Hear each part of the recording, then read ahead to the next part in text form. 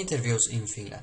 This time I'm going to show you a Russian man living in Finland who talks about different topics concerning Russia, Ukraine and the European Union as well.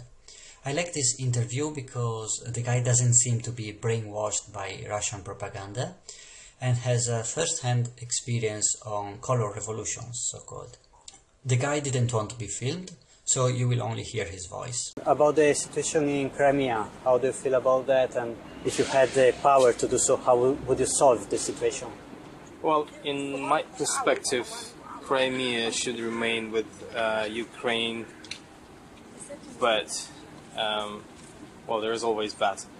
You see, these countries, former Soviet Union republics like Ukraine or Lithuania, Latvia, Estonia, you know, these countries are they should stay independent from any military union or political union as such, in terms of being a sharing buffer between two worlds, the West and Russia. So it's kind of green zone between those two powers. But since countries have started moving towards West, of course Russia has started doing some things in order to protect their interests in geopolitical area. So that means that they didn't have any other choice but to take Crimea back to Russia, since Russia was given as a gift by Khrushchev in 1950s. So they used that, and of course that so-called referendum. I do believe that people really wanted to move to Russia and become part of Russia, but it's quite hard to say. I would just keep it neutral. I would leave Ukraine, Crimea to Ukraine in order to keep the peace between those two countries, but with a few buts, you know, so not going into NATO alliance or becoming some kind of against Russia countries, you know, that's what it is. And if people in Crimea want to be part of Russia, you still wouldn't be happy of that to happen? Well, if you want to be part of Russia, just move to Russia. That's what it is. And well, like, let's just, well, again, it's just quite double standard world now. It's quite hard to say what to do about these people. Well, if we're talking about the United Kingdom, yes, they have given choice to Scotland to hold a referendum in order to show whether they stay with England or to get out. So, yeah, and then, well, about Crimea, well, it would be Ukraine that would give them a chance to vote, not Russia, you know. So if Ukraine would say, okay, no problem guys, just do it and see what happens, whether you want to stay or whether you want to leave. That's what it is. It's not Russia the one who would decide their lives. And so I don't think it's fair, but... don't you think that if Russia hadn't acted in this way, Ukraine would have been turned like Donbass now?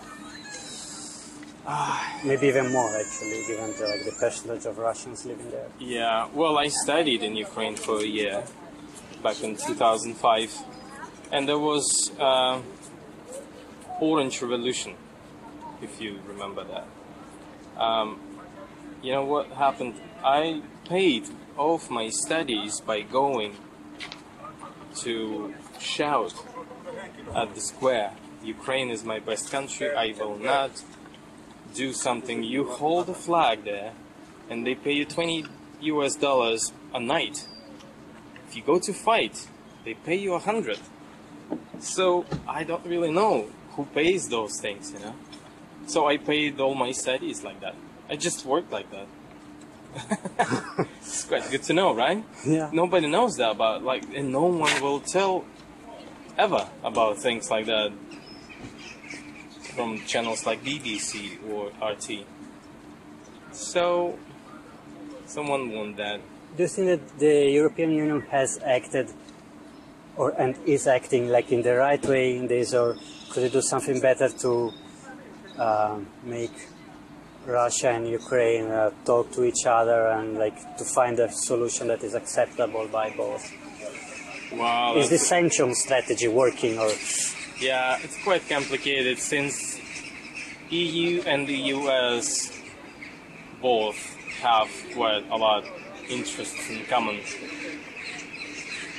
You could just see, you know, you could read between the lines that the US pressurizes the EU to make or to impose new sanctions against Russia. It is EU that loses a lot. You see what's happening in France? All these farmers coming into... They're bankrupted. They have a lot of issues now. It's just because they don't export any goods to Russia anymore. The same things here in Finland. A few months, I live in the center city and I see all these farmers coming on their trucks to protest against these sanctions because they're losing money. They can't sell anything to Russia anymore. So it's quite a lot. They're suffering, and then they have to. And those sanctions will never work. And EU does not have too much options if we're talking about international relations with the US. If they don't impose sanctions, no one will tell about things like that, you know. It's just, if you would film me, my face, I wouldn't talk like that. Yeah, well, the EU makes it as easy as possible for them and for Russia. That's what I feel. German, the Chancellor, Merkel, she's quite good at this. She is trying to soften the relations between the EU and Russia right now. So, yeah, that's what it is. And Ukraine calls like the rebels in the east, in Donbass, Yeah. like terrorists. Do you think Yeah. that's correct? Again, that's another double standard world. Let's just go back to Maidan, which is the square of independence in Kiev. What happens there? There are 3 legal ways to remove a president from his country.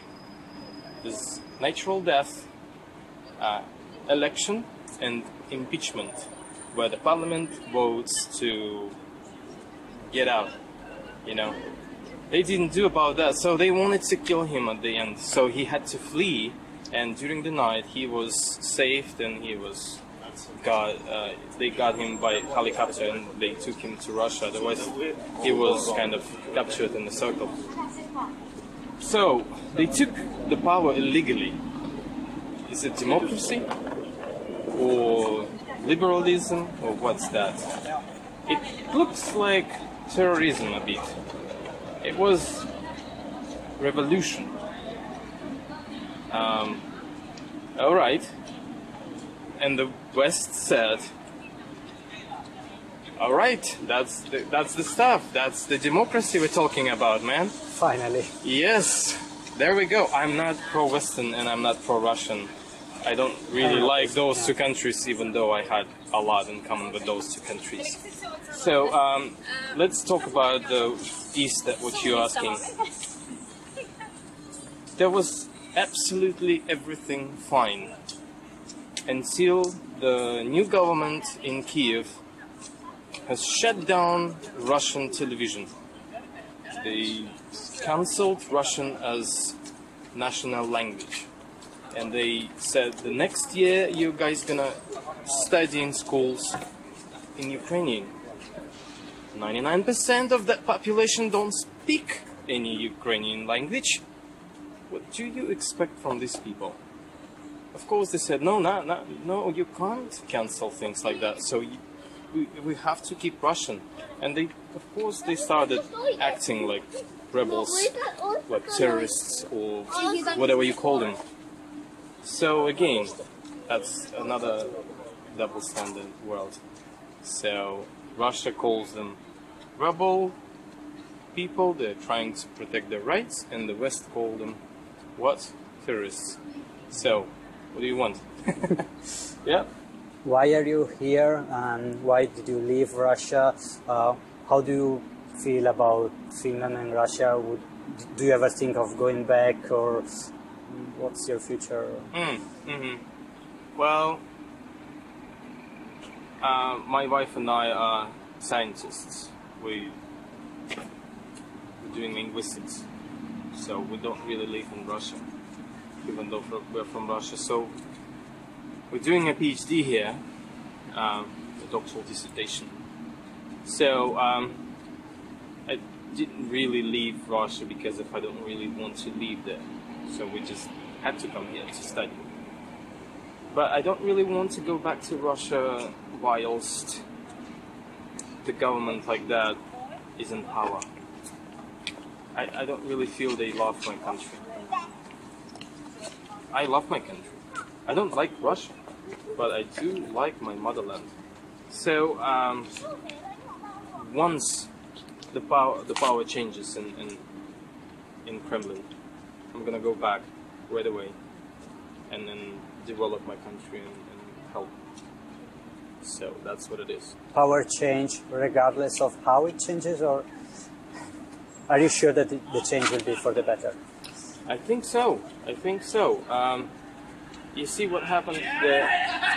I don't know where you're from, and I don't know how much you know about Russia and stuff. So, but the thing is, they made quite good propaganda within the country. They made people think that there is no other option for presidents but Putin. This is not really good. They mean that we're all stupid. We're not good enough to be presidents or prime ministers or parliament people, you know. That's what it is. That's what they think. And people living there don't really think of that. They're just happy because of there is no war and they have something little that they need in their lives. So either by force or you know, by democratic way or other ways. I don't really care how it changes. You don't think that's very dangerous? Like if there was like a Maidan in Russia? It's not possible in Russia. You see what happened.